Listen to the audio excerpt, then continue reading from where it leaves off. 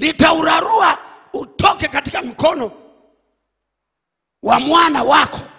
Usikilize. Baadaye Sulemani alikuwa na watoto.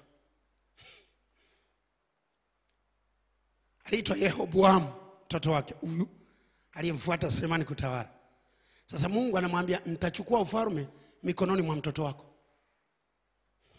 Wewe endelea kuzini. Una wanawake buku. Alikuwa na wanawake buku. Wangapi wanaelewa maana ya buku? Kwa hiyo kuna wanawake buku. Sijui kilikuwa kidume cha design gani. Sijui kilikuwa kinapimwa na daktari. Unaweza kufa.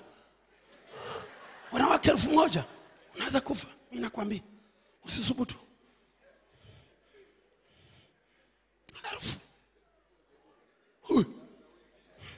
Ndio 700 wake wakubwa, masuria 300.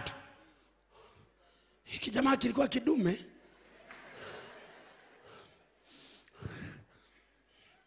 Unajua ungesikia neno hili ninalosema asubuhi ya leo, kama una kimada ungeahirisha. Wewe unakuwa na vimada 2 tu, halafu na wewe unataka kwenda jehanamu kwa ajili ya vimada 2. Ahirisha. Mwenzio walikuwa buku. Ndio.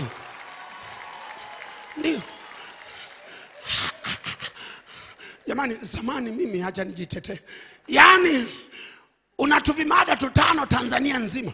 Kamoja Dodoma, kengine Mwanza, kengine Mbeya. Na wewe unataka kwenda jehanamu kwa tuvimada 5.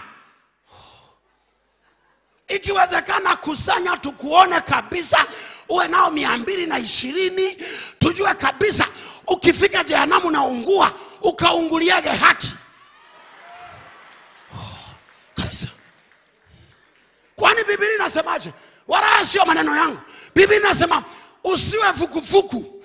Yaani usiwe fukufuku. Morning glory huko kwa shetani huko.